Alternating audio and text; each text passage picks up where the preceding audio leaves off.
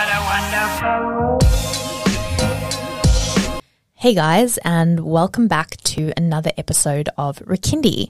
Today we're joined by Vicki Andrews. Vicki, thank you so much for joining us and welcome. Thank you for having me.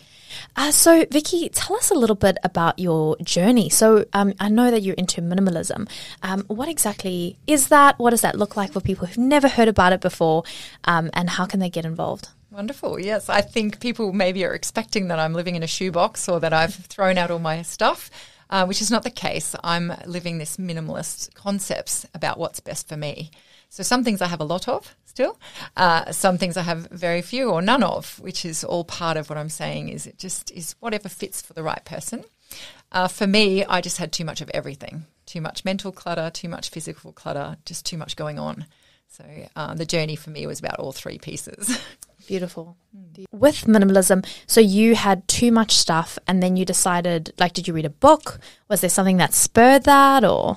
Yeah, it's quite the truth of the matter. I did separate from my partner and I had to divide my things up. And so going through what I wanted and where I could realistically live, I started to go, actually don't need all this. I don't need to fight over any of this stuff. I don't need it. I've got things that mean something to me that I'd love to have. But what could I live with and not what could I live without? And the pile of what I could live without was pretty big. Wow. So you started going through all your stuff and you were like, nah, don't need this, don't need this. And don't want to fight over it. So many people are fighting over these physical items, especially when they're going through a change like that. And even though we were quite amicable, it was still looking at items and wanting them just because they were an expensive cup or, expensive linen rather than just the linen that you needed. That kind of. No, that's really true. Like, I think particularly in this current era, we're so obsessed with consumption. Everybody, particularly with social media, it's like you can't be this – everyone wants to be this ideal self and they don't know how to get there. And so they'll look at all these people that seem to have this perfect world, and instead of them thinking, okay, well, maybe let me try and work on myself, they think, all right, well, if I buy this – it'll make me happy. So I'm going to quickly go buy this. And you can live in a Pinterest house but be like so miserable. Yep. Yeah. It went from a at least 5-bedroom, 3-bathroom over 3 levels down to a 1-bedroom flat. Wow. And I couldn't be happier. Wow. Wow. Yeah. So what was that like? Like what?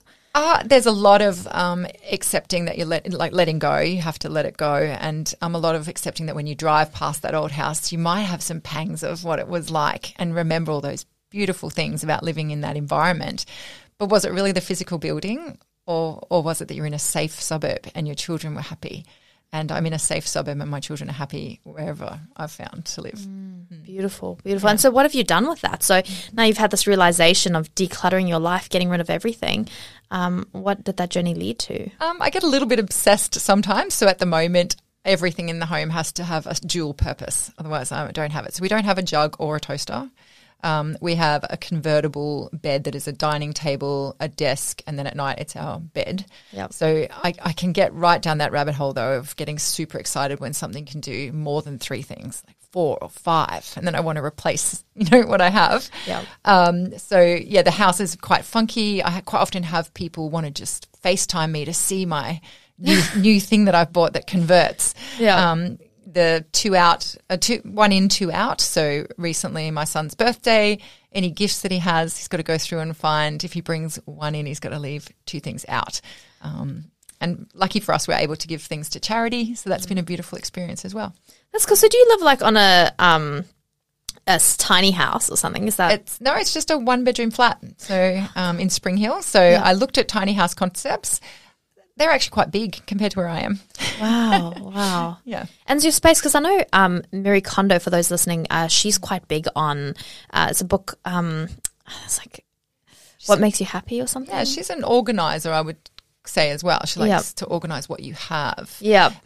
What Sparks Joy? That's it. That's the one. Yeah. Yeah. So that's, kind of getting a system and making sure everything, fits neatly she started with. I think she now is going more towards what doesn't serve you, you don't need to keep. So. Beautiful. Because everything does have, in a way, if you are more aware, everything that should be in your environment should serve a purpose, and not just a purpose of, maybe one day I would like to wear this at some point, but a purpose of like, this actually brings me joy. This looks beautiful. I take care of what I have. I nourish what I have, and then you start to, I imagine, nourish yourself and love yourself through that process. You have the time to as well, because you're not spending all that time moving things around. Or, when I go to get dressed, there's only a few choices and I love all of them. So there's still that debate of, which thing am I going to wear? But it's not through piles and piles of things. It's just which one's most appropriate and how am I feeling today? And I jump in and I feel amazing. So for those who've started out, they've got all of this stuff around them, and they're like, okay, maybe this is something that I'm interested in. Maybe minimalism, I've heard about it, it's come around, but like, what do I actually do to start to sort my life out? What does that even look like? Yeah, we say just begin. Minimalism is just about beginning anywhere that you find. But I think the most successful technique I've seen is boxing everything. So buying a whole bunch of those plastic crates, which sounds funny because you've gone out and purchased more. Yeah. But you can see what's inside them, so it takes a bit of the anxiety out of those people who don't like to seal it up in a cardboard box. So trying to package everything up, and then when you need something, you go, where's the tongs for the kitchen?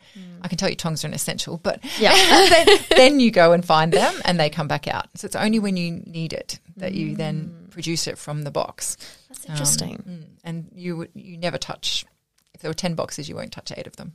Yeah, wow. And clothing, same thing? You just leave them in there? Same. So put them all away. Maybe keep out 10 items. Doesn't even matter what 10. There's the coat hanger trick of turning them backwards, and if it never turns around, it means you never wore it. So you can face them all one way. But as the rainy day comes and you realise you want a jumper because it's cold, go and grab one. And then see if that's all you need. Yeah. So, yeah. Yeah. And you find that through that process you are not as stressed. Talk us through that. It's a lot more peaceful. There's a lot less work to do, a lot less ironing, washing, folding, stacking. I do get quite discerning with fabric. So a lot of my jumpers will have wool or cashmere in them because then they are warm. So you don't need 7 jumpers or layers because the one you have is fit for purpose. So I've got a lot more deliberate around good quality fabrics, good brands that last a long time and actually fit the purpose they were made for. Yep.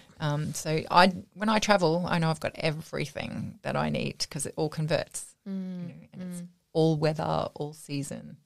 Yeah, well, what actually really attracted me to you when I saw minimalism, I actually live in a small cabin. It's totally off-grid. It's and it's one room, so it's very tiny. And through that process, prior to that, I was living in the city and I was living in this beautiful apartment and I was right in the water and I had all these clothes. I had a whole stack of shoes and I was like, oh, I loved it. And then I went traveling and this was during 2020. So I had a backpack and I put everything in this backpack and I left March 2020, and by April, May, things started getting bad and then everyone was in lockdown. So I was in Southeast Asia and had this backpack and I was like, damn, I can't really get back now. So I spent an entire year living out of this backpack. And then when I got back, I was like, I can't go back to that life. I can't go back to that apartment life. I can't go back. It's more just all the clothes, all the shoes, all the stuff. And yeah, coming into the small cabin, I've just lived with the clothes, that I traveled with, 1 or 2 more. And it's been an adjustment. Occasionally if I walk through the stores or something, I'm like, oh man, there's so many nice clothes. And I'm like, no, you don't need it. What does it do but bring me joy in that moment? And then I just never wear it. And I'm wasting money, I'm wasting time. And then you open your drawer and you see all these clothes and there's just clutter. And it actually gives you anxiety sometimes, seeing all that stuff that you either haven't worn or, it's just taking up space. And I'm not perfect. I will still go out to a sale and come home and then I feel it straight away. And so I just deliberately sit down and go, okay, something's got to go. And it could be the thing that just came in. And lucky if I've kept my receipt, I could return it. Yeah. But that's taken a long time to get to that point. So I still purge and spend and then purge every now and then. Yeah. So what do you do to then kind of keep you in track to, I think it finds its own balance because you know what the feeling the muscle memory says, when I get all these bags home, I'm not going to feel good. I know I'm not. So just checking yourself. And I do give myself limits sometimes. So if life's in a more difficult patch and I think retail therapy is what I need, I will deliberately go shopping for a certain item. So I might look at everything, but all I'm going to purchase today is a new T-shirt. And I know which one I'm already getting rid of. So I'm just a bit more deliberate. That's the only thing I could say. Yeah, because I actually, like, when you look at the economy, like the whole society, I feel like it almost emphasizes or fuels consumption. So everywhere you look, like we were saying before, you know, it's buy. And it's almost like if everyone stopped buying, I think the economy would collapse. And so there's kind of like a way to motivate people to do that. But I do think that the way they're doing it is so bad for our mental health, because, and then obviously our pockets as well, our financial wealth, because you're just fueling it completely into these quick kind of things. And, you know, I'm sure there's many other ways in which the economy could run that doesn't fuel on overconsumption. You know, mindful consumption is obtainable. It's just this need for more. Yes, and it can cost to buy a quality item. So sometimes people don't see that. They go, I'm only getting one jumper for $200. I could buy 7 at this other store. The fact is the 7 will never make you happy or keep you warm or provide a function. So you're better off saving the money towards that one classic piece that you will keep forever. And you will love and you will care for it and you will repair it and you will dry clean it if you need to. That's so true. So true. And a lot of it's also made from plastic. Like the amount of times you can actually look in the back and it's like polyester. And if that catches a light, it would literally just completely, it's so bad. Yes, you can ask my girls every time they send me a photo or FaceTime me when they're shopping. And I'll go, turn it over. Where's the label? Where's the label? Show me what it's made of. Yeah. No, you can't have that. That's 100% nylon. No, put it back. So good. So I saw that you spoke about the space, the headspace, and the future on your website about minimalism. For those listening, like, talk us through that. What are each of those sections? Yes. So everyone always thinks of the clutter, and that probably resonates quite strongly with me. My mother is a hoarder. If you've ever seen those shows on TV, you can't get a meter inside the front door without having to fish your way through everything. And I often wonder if that's why I like minimalism, but I don't remember it being like that. I just now see her as someone who's consumed by things. But it's always that, cleaning up your space is what everyone thinks. But for me, cleaning up your space, as you mentioned, leads to the mental declutter. So you're not consumed by it all. You've got all this time to actually think, or you travel because you don't have to have someone water all your plants, feed your fish, come and do all these jobs associated that you've created in your life. So the mental space then comes. You're not financially as stressed, so you do relax a lot more. And that led me into future space, which was building economical and tiny spaces, furniture, and things where we could live a lot simpler and smaller and off the grid. So, don't know. So building those sort of spaces as in... Yeah, so not being the builder of it, so partnering with someone who has the fabrication part, but I designed a thing called the To-Go, which is the off-the-grid office. So TOGO, fully off-the-grid, generates its own power, can move it anywhere, live anywhere. And the concept's fine. It's still the law needs to catch up a lot around where you could place these sort of tiny living spaces. Yeah, wow. Because I thought if it's 3 by 3, you can get by it with council because it's under the keeping limit. it on wheels. Yeah, there's a lot of and keeping on wheels. Yeah, it's still quite hard. Yeah, and I think we're getting there. There's lots of communities trialing and testing these sorts of ways of living. I'd love to see it as the norm. Yeah. That would be so nice. Well, I know, speaking from my own personal experience, living off grid compared to in the city has changed my life. It's waking up in nature is insane. I literally pinch myself. I literally wake up with birds singing to me. That's beautiful. It is very. It's ideal. And then at night there's little fireflies, and they're and I think with this amount, people could buy a house somewhere, right? But this is it's so much richer. And even though it's smaller, and even though my kitchen and my bedroom and my study is in one room, it's just there's this richness of being that's hard to can't compare to it. No. And if you have to be in the city, that that still generates ideas for me. So even during COVID, when a lot of the big corporate buildings where I worked were all vacant, I went, why don't we have an entire floor that are 1-bedroom flats and turn the bathrooms in the middle to communal bathrooms? And people might want to live here because they don't have their car anymore and they could work 2 floors up, get in the lift and go home. Yeah. Like they all look down the river, they're beautiful views, and they were empty, and they're now still empty because not everyone wants to come back into the city. Making a more conventional space that could convertible space in the city in these apartments would be amazing. That's really true, actually. And I think community plays a big part in that. It's like the more people that are together in one space can actually create a sense of belonging, where in this present-day society where we're just more about consumption, there's not a need for close sharing. Yeah. So in the military, I obviously lived in dorms. From like 17 years old, I lived in a room with 4 other people for my first part of my training. And then I lived in my own space with 4 other people in their space, sharing the bathroom and the kitchen and the lounge room. Yep. So I've lived all these ways, and then you eventually move out and buy your own big house and all that community's gone, all that sharing of the milk, or, you know, just generally being respectful of other people in a space goes. Yeah, that, and I think for I think one of the biggest things for COVID was the depression from isolation, and so people living in an isolated space. I know a few friends that had beautiful apartments, but they were alone. It was just them, and in Melbourne was the worst. So like months of not being able to leave, not seeing anyone. I mean, like far out. Yeah, not a lot of natural light coming into their spaces. Very depressing for everyone. So I saw this other beautiful quote. It was like, to be content doesn't mean you don't desire more. It means you're thankful for having the patience for what's to come. And I love that quote. It's a beautiful quote. Yeah, it's just gorgeous. And also just, I think it's not the stopping of wanting more in minimalism. It's feeling like you have the perfect amount of everything.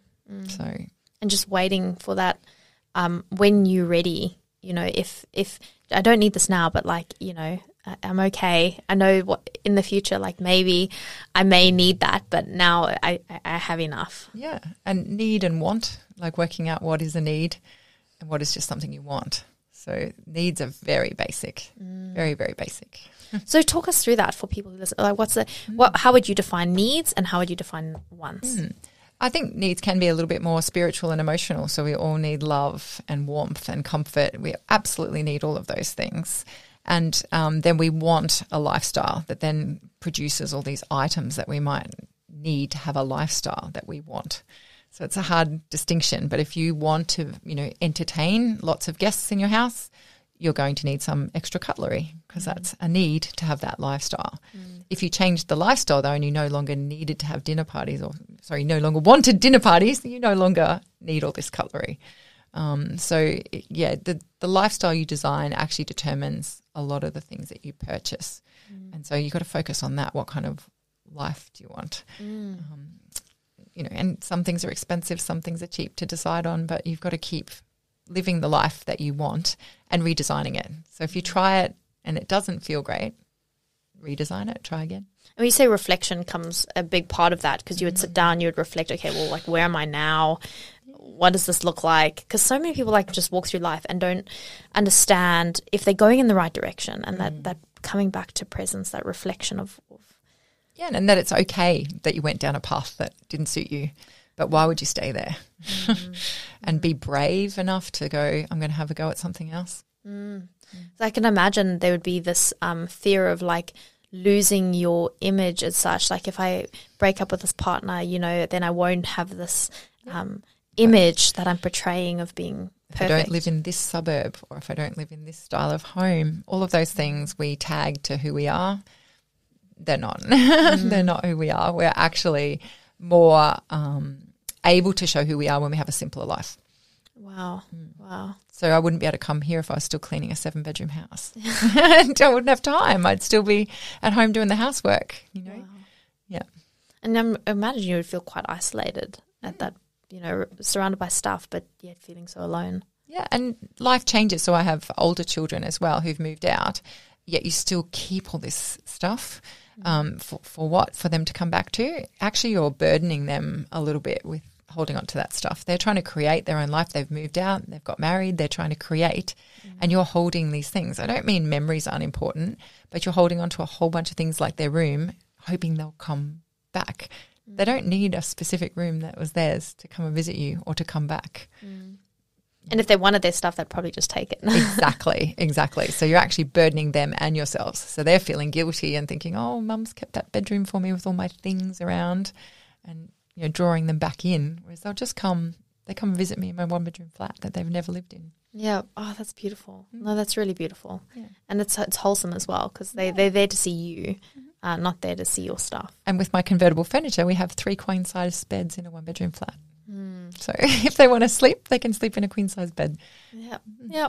Beautiful. And for your son, like how can you like train him or teach him all of minimalism and like Yeah, so he's grown up with a little bit more. So I have children from 27 down to 10, as you just met my son before we commenced. Yeah. So he's right in the thick of my journey, and he loves it. So he will remind me about different things, and he's not lacking in anything. It's quite funny to see, but he doesn't have a shelf full of toys or choices like I would think my other children had.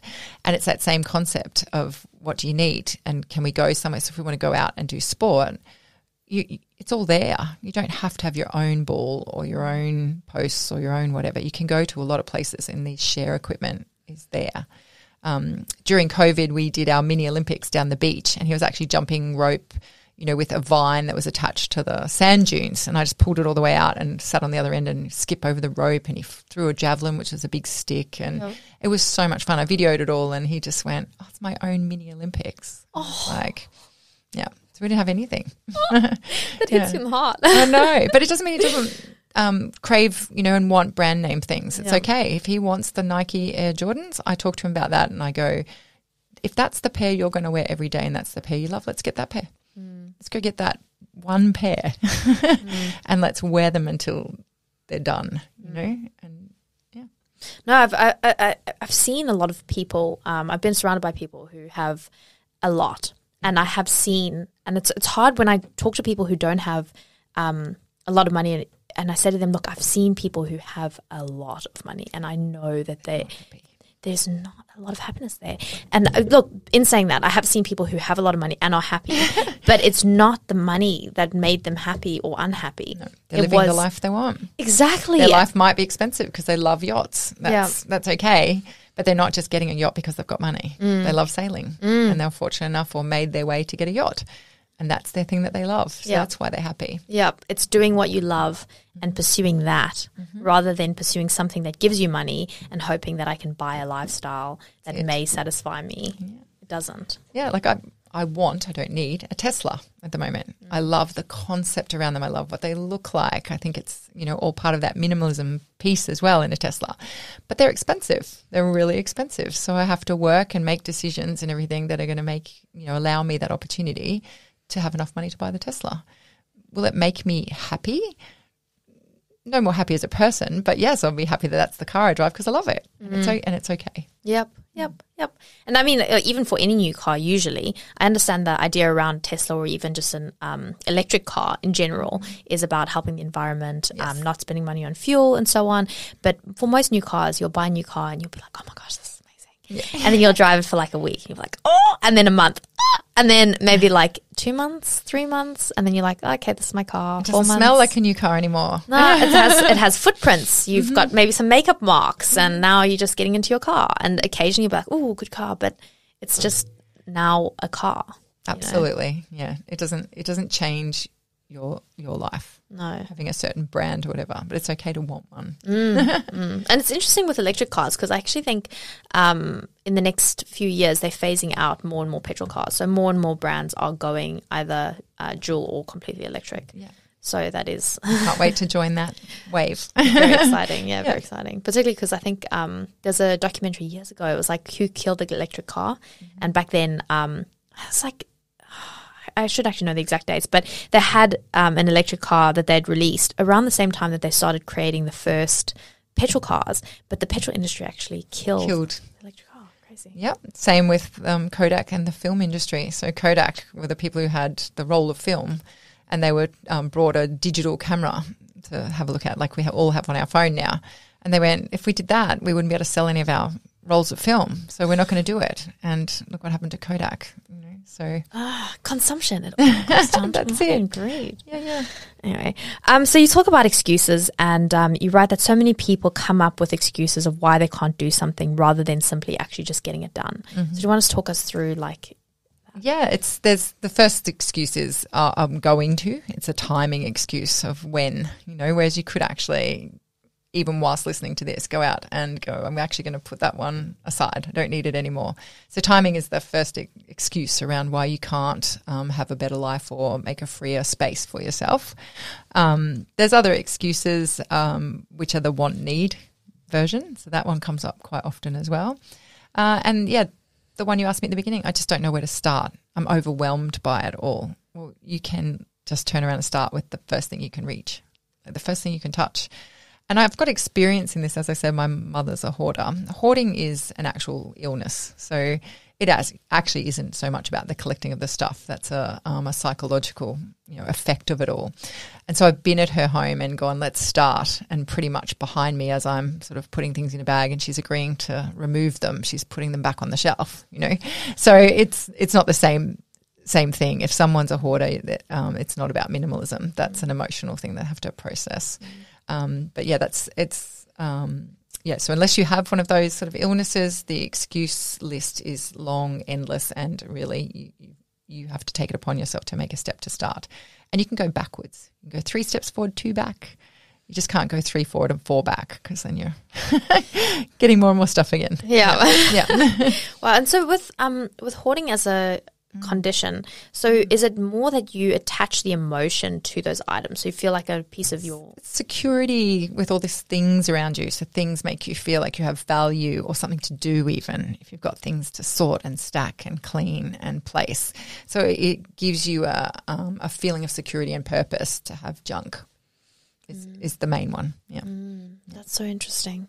And so in that scenario, it would be more seeing somebody like a psychologist to actually sit down and work through that. Even the shows you see on TV where they help people clean out, if they actually went back and did a where are they now, you probably find most are back where they were. Wow. So making that long-term change, okay, let's say if you're not severely hoarder, how can you mitigate against that? So somebody decides, okay, I'm listening to this podcast, I'm keen, I'm ready to clean out my stuff, clean out my life.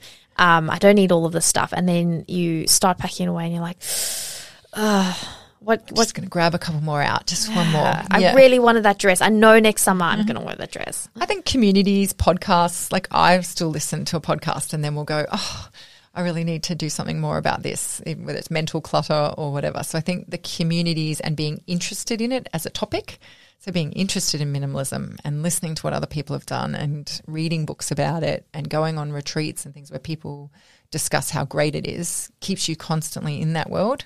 If you're just trying to do it on your own and you step away from that, it's easy enough to just pretend that you're minimizing or, like you said, taking things back again. So the quicker you can totally remove it as well, like give it away, the better. Less chance of you taking it back. Yeah. And for mental clutter, like how can somebody, so we talk about journaling can help with mental clutter because you're sorting your thoughts out. How would you talk about that for what other ways can you declutter your mind? Yeah, I think as we were having a little chat about retreats and things like that, where you actually are taken away from all of that ability to communicate, so gossiping and telling stories and embellishing your life to people, when you can't speak, write or read and you're left to either meditate or sit with your own thoughts, you have to process them. And you do end up with clear mind space. So Vipassana is just one example of that. There's other smaller versions and other retreats you can go on. But when you remove the ability to use all those mental ways of filling your life, that's when you process the real issues. Wow. So Vipassana, guys, is where you are in this, if you haven't heard of it before, you're in this retreat and you can't speak to anyone. You can't even make eye contact and you eat like very little. You don't eat after 12 o'clock either, midday. So nothing until 6 o'clock the next day. Wow. Every day. Yeah. So no writing, no reading, nothing. And You think it's very boring at the beginning, and some people think it's quite peaceful for a couple of days, but then all that comes back to you is your own thoughts. That's all you have is your own stuff. And so what do you do? What's that? What do you do in that situation? It actually just gets let go because you can't solve it. You come up with all these things about what you're going to do post-retreat. I'm going to fix that. I'm going to go to the bank and refinance my loan and do this and do that and do this. And then you're still there for another few days. And so you can't go and do anything. So it actually passes and you're only left with the things you have to deal with when you get back. All the other stuff passes, which is crazy. But yeah. Wow. So when you got back, were you like, all right. No, literally I got back. I found it a little bit difficult to engage and talk to people. I didn't have much to say, which is quite funny. From 10 days of silence, you just didn't need it. I didn't have this massive list. Life just went on and the important things were just really clear to me. So the bank, for an example, I didn't go and refinance everything. What was important to me is that my bank manager understood what I needed and acted in my best interest. So I started conversations with him around saying, we've known each other for 10 years. You've never met me. You've never spoken to me more than, if I need a loan. I'd really like you to understand what my long-term financial goals are and work with me as a bank. Wow. Wow. Yeah, and so I stayed with them. Wow, that's so empowering, actually. Whereas I hated them and I'm going to change banks, I'm going to do this, I'm going to do that. It was the conversation that I needed to have. Jeez, that's amazing. Yeah, Vipassana. Guys, if you're interested, you should check it out. It's hardest thing I've ever done. So I served in the military for almost 20 years and nothing I did in that space could compare to how hard Vipassana was for me. I almost wanted to leave. Well, I wanted to leave every day. And the only reason I stayed was like, I can do this. And then I think about just after the halfway mark, I gave into it and had the most amazing experience ever. And that, yeah. Wow. Yeah. So giving in as in I'm just surrendering. I just went, I'm stuck here. I'm going to stop wondering when I'm going to get out and pretend I'm just here forever. And because the days just seem so long, like I couldn't believe from day 4 to day 5, it felt like a year of my life being there. And I just kept thinking, I don't need this. Why would I be here? I've got a great life. I just need to get home and get into it, but it is breaking you to that point where the only person you have is you. Wow. And loving that person. It sounds a bit surreal, but yeah, loving that and accepting it is pretty big. Wow. And so coming back now with that deep love for yourself, what does that look like? And what does that look like in your world? It's exciting. It's people often say, oh, you're always so happy. And it's like, actually I am. I'm quite happy. I've always been quite positive, but I'm actually really quite happy. And when difficult events happen, I just put one foot in front of the other and I get through them really quickly. So I had my unit the other day flooded and I got the phone call saying there's water coming down the stairs. You need to get here. And it was just like, okay. It happens, disappointing, but the adrenaline doesn't fire up so much. It's just a process, happens to everyone. Call the insurer, do this, do that. And I got there and I was actually kind of just smiling through it. And the lady went, I thought you'd be crying. And it's like, it doesn't solve anything. Like I might later because that's just a human emotion. But right now. Just deal with it. Yeah, just deal and put one foot in front of the other and then sit back later on and decide whether it still needs a cry. Yeah. So powerful. It may or may not. Yeah. Very powerful. Because it really is what is valuable and what is valuable in this moment here and now. Because this moment here is all that exists. That's it. Right here, right now. Yeah. So powerful. Don't get too future focused. No. That's big. The future will be. You've only got now. And Vipassana does that a lot too. It's beautiful. You got a roof over your head. You got food in your stomach. Your child's happy. Yep. What more do you need in this moment? Yeah. Everything else, it's great, but don't need it, do you? There's one quote that gets me through so much is, this too soon shall pass. I like that. And it's true. Always does. Always does. And something more beautiful fills that space. Always. For me anyway, I would be interested in hearing other people's thoughts, but I recently changed careers, and at the time when they said, oh, we're going to change our workspace and probably not going to have these roles anymore, I could feel my heart like just, I really want to stay here. I really loved it here. And within the afternoon, I went, it's meant to be. I don't know why, but it's meant to be. And amazing opportunities just arrived. It was like, beautiful workplaces that have a different way of working, beautiful connections. It happens straight away. Wow. Yeah. And so when you were living in this beautiful house with all these things, could you have ever imagined your life now? No, I wanted more things. Like even I just kept thinking about when I was going to replace the sofa or put an extension on. So even then I was more. I would never have dreamt it'd be less. And with this forevermore, there is no end to that, is there? And never stops. No. You're never satisfied by more. You're only satisfied when you have enough. And you've got to decide what enough is. So powerful.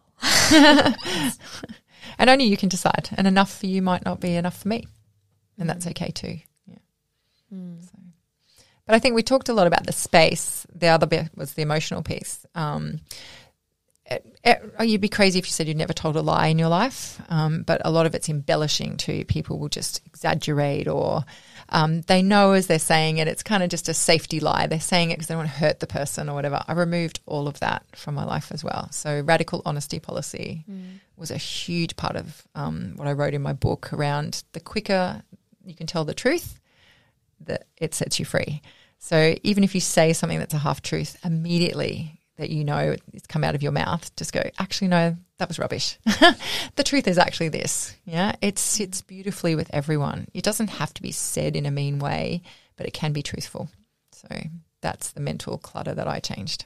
And how has that transformed your life, being honest with yourself and honest with others? It is refreshing. People see you as genuine because you are. It's challenging sometimes, like because you do know, and the more you practice it, you do know when you're about to say something that's not quite right. It's funny with the kids. My son, I won't lie, anywhere. So even at school, I go, oh, it's Friday afternoon. Do you want to head to the coast? We'll go off school early. We'll nick off at 2:00. He goes, oh, I'll need a note. And I go, okay. So I write out the note.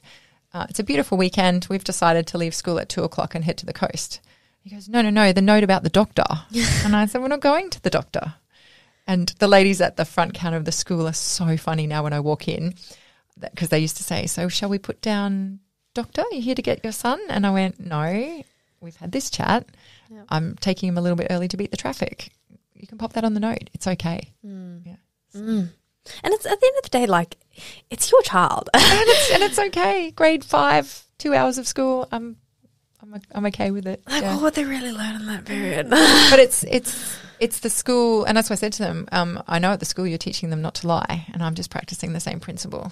Yeah, and it's okay, like, to do that. Because the amount of people that probably would just put a doctor because it's easy. And they know, okay, well, I know that this will work, even though it's the same reason, and the people would be willing to accept that. Yeah. And their children hear them say it. And go, Mummy just lied to my principal. Like, what example does that set? And he goes, aren't you scared of what they're going to say, Mum? And I said, no, I'm never scared of the truth.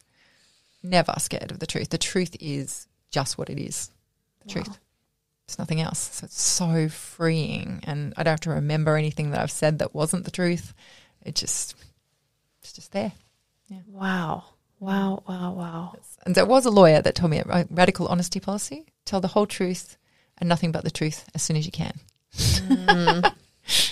That's very true. And like particularly with children, because if you think about it, if they accept that as normal, because every child through their developmental process, particularly from the age of like 0 to 7, they really set the foundations for their entire life and what does that all look like and what is right and what is wrong. And I think they've done some studies where they look at children at a young age and see what their ethics are.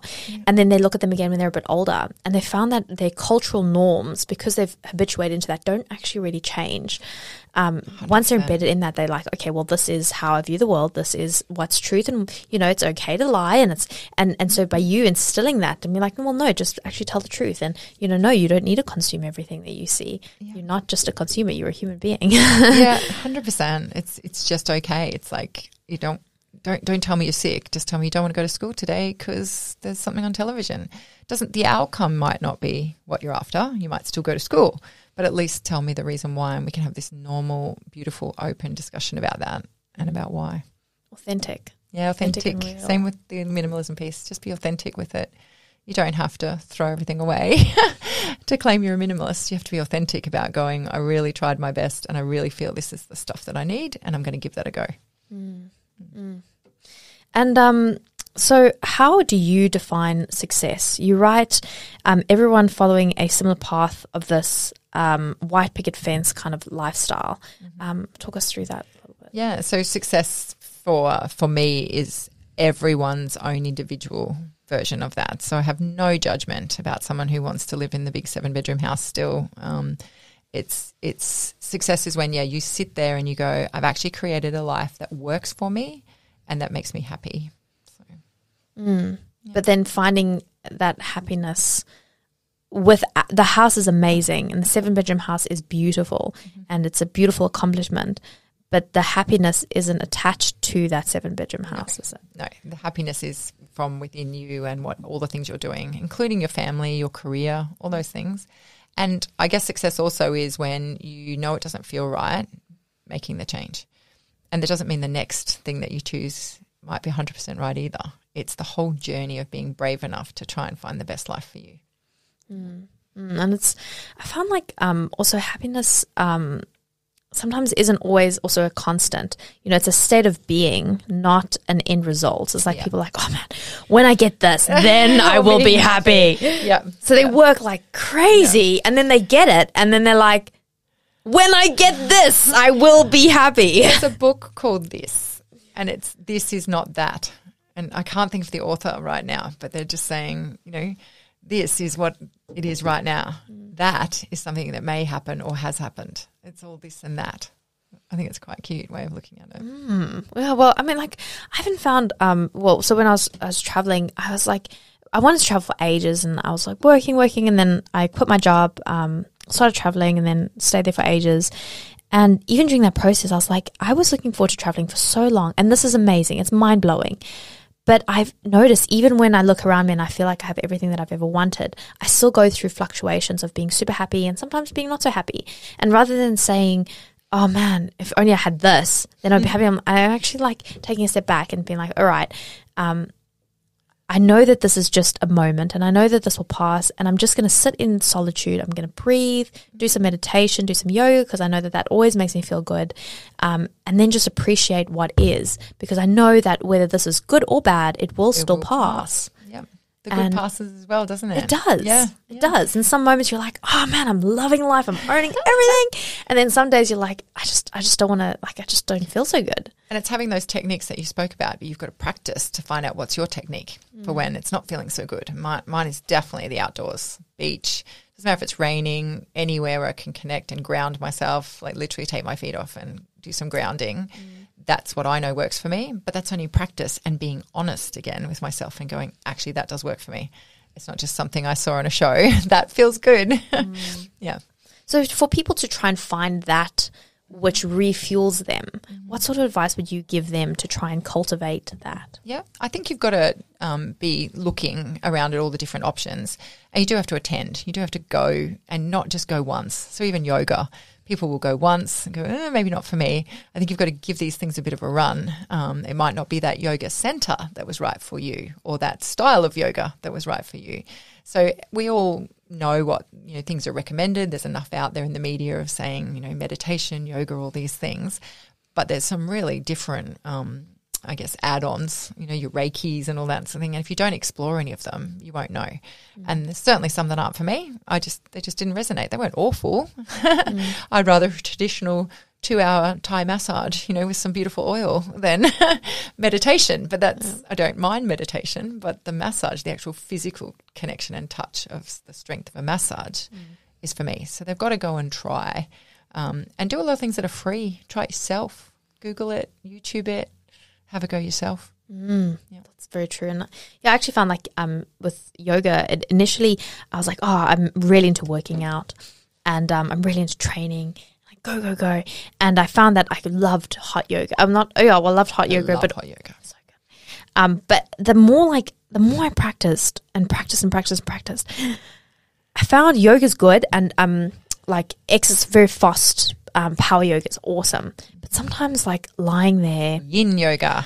And just favorite. Getting relaxing, releasing, like it honestly, you start to release your mind. You release, like, you'll lie in those postures, and then similar, well, I mean, Vipassana would be like extended, but you start thinking about all these things, and then you lie there, and it's like a few more minutes, and you're still lying there, and then you're like, yes. Yeah. And I feel like they're talking to me up the front when they go, it's not a competition. You don't have to push yourself in yoga. And I'm like, I can hear them talking to me thinking, that's me. I'm trying to stretch extra hard, or I'm trying to make sure the girl beside me is not further into the pose than me, and eventually you just let go and go, my pose is my pose, and lean into it. And then the whole session is beneficial.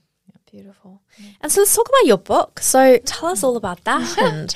And so for my 50th birthday, I just decided I was going to write a book. That was a gift to myself. And like most things, I like to do things quickly. I didn't want to write a book over 3 years, or it's just the way I accept that I like to do it fast. So I found this thing, I think it was LinkedIn, but it was 48-hour author. So within 48 hours, you'll have a book in your hand.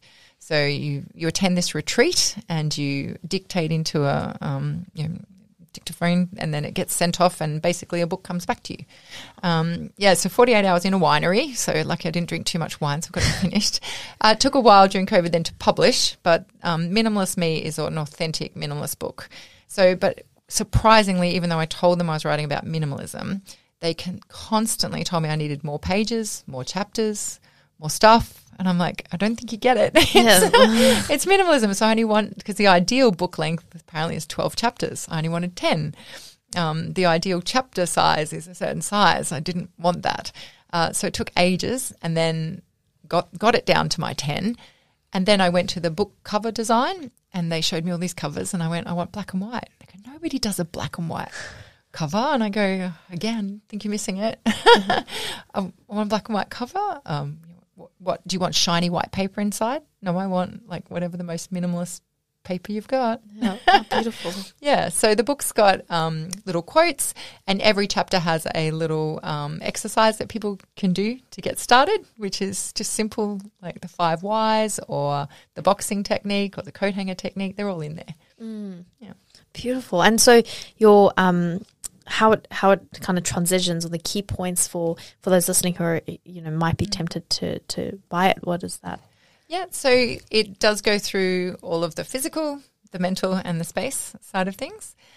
So the tips are, though, you can just pick any chapter you like. So it's not a read like a novel that you need to start at the beginning.